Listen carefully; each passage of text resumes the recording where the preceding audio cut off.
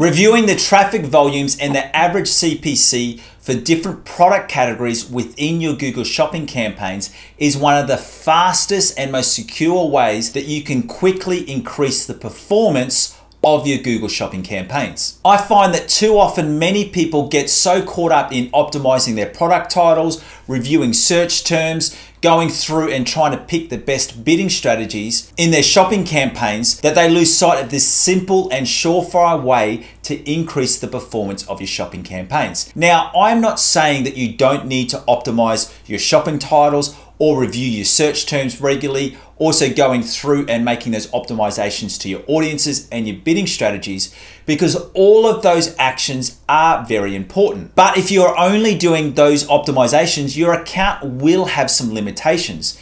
And the reason for that is that you need to remember that your spending is set at a campaign level. So if you have a collection of products with a really high volume, they are always going to be taking the vast majority of your campaign expenditure, because the Google algorithm will favor those products because it knows that if you can optimize those products, you're going to be seeing more revenue in your business. The problem is though, is that those low volume, high converting products are left behind. And these can be the ones which can make a really big difference to your campaign, especially if those low volume products have a really high revenue. And that's why it's important for you to review the CPC, or the average cost per click, for your different product categories, and also review their corresponding traffic volumes and conversion rates. And by putting this strategy in place for a new account that I just recently taken on, in a 21-day period, I was able to increase their total revenue by 62%,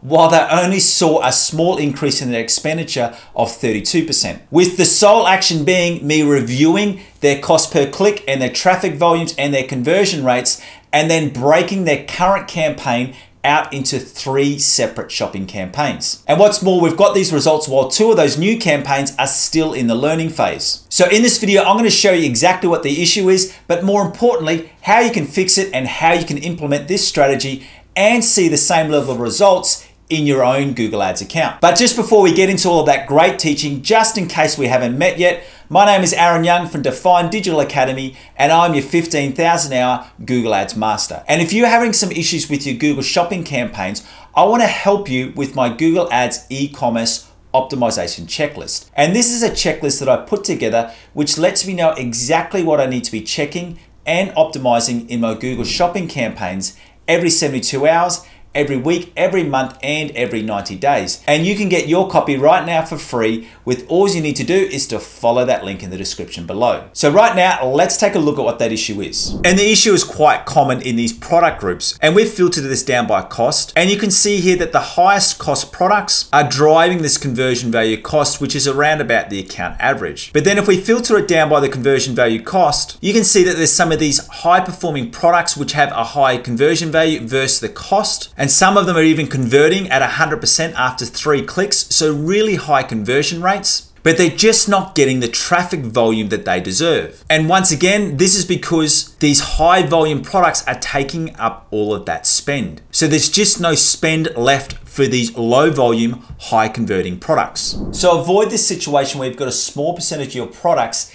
taking the vast majority of your ad spend. You want to go through and review your product groups, looking at their CPC and traffic volumes and how they perform in relation to your conversion rates and your ROAS scores. And with this account that we're talking about today, I broke it into 3 separate shopping campaigns. The first one with their high volume products. The second campaign was based on their mid-volume products, which also had a mid-range ROAS. And then their third and final campaign focused on low volume products that had a really high conversion rate. And the other advantage of this is this allowed us to go through and add in some extra high-level optimizations, with the main one being that we could tailor the target ROAS goals for each of these individual campaigns. So in this one in here, we've got a high volume campaign, and the second one is the mid-volume mid-ROAS, and this third one is the low volume high ROAS. And what you can see here, as expected, this low volume has the highest ROAS, but what we've been able to do is we've been able to increase these impressions and clicks that these group of products that was getting, and they're now getting up to 57% of their search impression share. But I want you to notice how it affects the total impression impression share. This high volume getting 18% and the total is only getting 19%. So we're getting 57% in this low volume, but it's barely changing this total search impression share. And that's why you want to break it into these individual campaigns based on volume and your ROAS scores for two reasons. Firstly, you can tailor these budgets so that these high volume products aren't taking all of the spend away from these high converting products. And then the other benefit is it allows you to tailor your bidding strategies dependent on the different collection of products. Because these convert at different levels and they have different conversion value cost scores, they need a different target ROAS setting. So by breaking it out and adding in some extra campaigns, you're getting those two core benefits of you're making sure all of your products are getting the relevant levels of traffic while also using the correct target ROAS. And we know that if you don't have your target ROAS set correctly, it can severely limit your clicks and impressions and ultimately your conversions. And what I've done, I've exported all of these results out into a Google Data Studio report so that you can see this. And you can see we had an increased spend of 32%, but then the conversion value went up by 67%. And you can even see that we increased the level of impressions. And then you can also see from there, we saw a high level of conversions and we saw that conversion value cost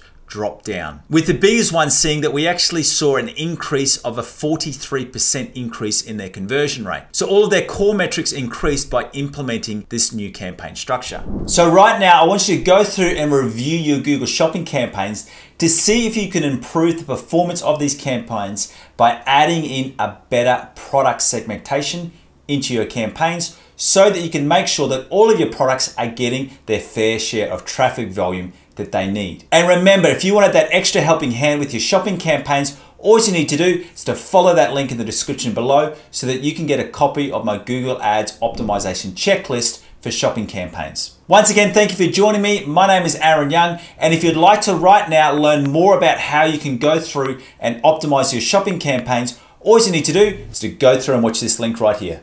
Thank you again. See ya.